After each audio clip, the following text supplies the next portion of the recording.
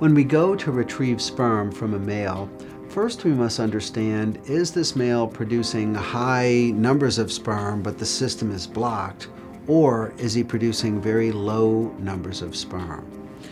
And so that is crucial in determining what type of procedure is used to retrieve or obtain the sperm from the male.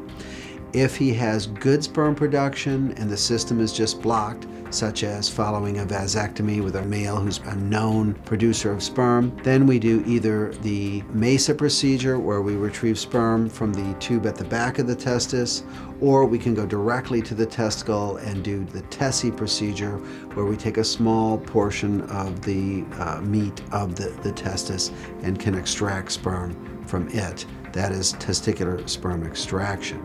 If we take the testicle that produces sperm as my fist, and the area where sperm is first saved at the back of the testicle, called the epididymis, as my finger, this gives us some anatomic understanding of how we go about procuring sperm. Inside the testicle, there are about 700 to 900 little tubes that make sperm, what I call the surface streets in guy talk.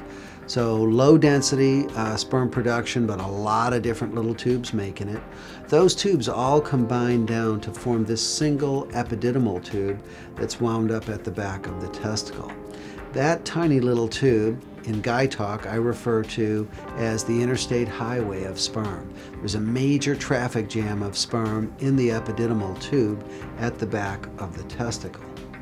And so we can go after sperm a couple of different ways. One is to go to the epididymis and get high numbers and high quality of sperm.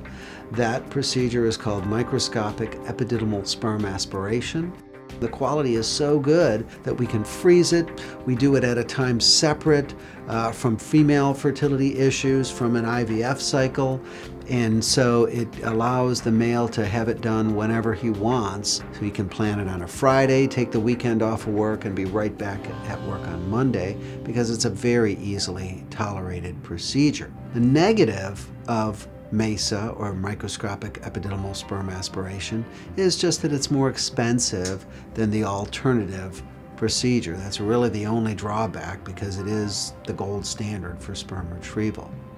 The alternative procedure is to go directly to the testicle.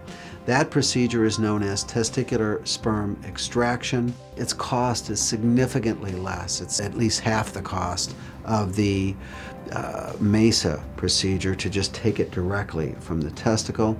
And so for many couples, cost is a very significant concern, and I've developed that procedure in such a way that we do it in the office. It gives us lower numbers of sperm, but the quantity and quality is sufficient for at least one cycle of in vitro fertilization, whereas MESA, where we get it from the epididymis, is good for probably a half dozen cycles of in vitro fertilization. So each technique has its pluses and minuses, but these are the basic differences between them. NOAA, or non-obstructive azoospermia, simply describes the situation where a male has low or no sperm production.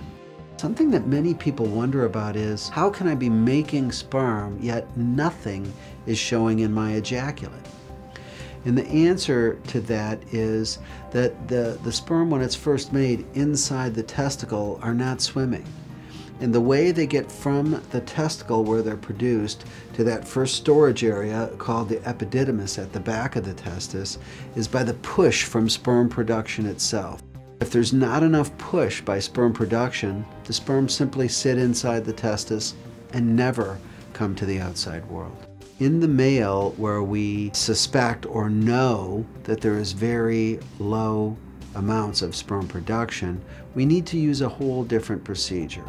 This procedure is known as microdissection testicular sperm extraction, or MicroTESE. We're actually in an operating room and open up the testis and look inside under very high magnification, and the little tubes inside, known as the seminiferous tubules, that are producing sperm are fatter than the ones that aren't producing sperm.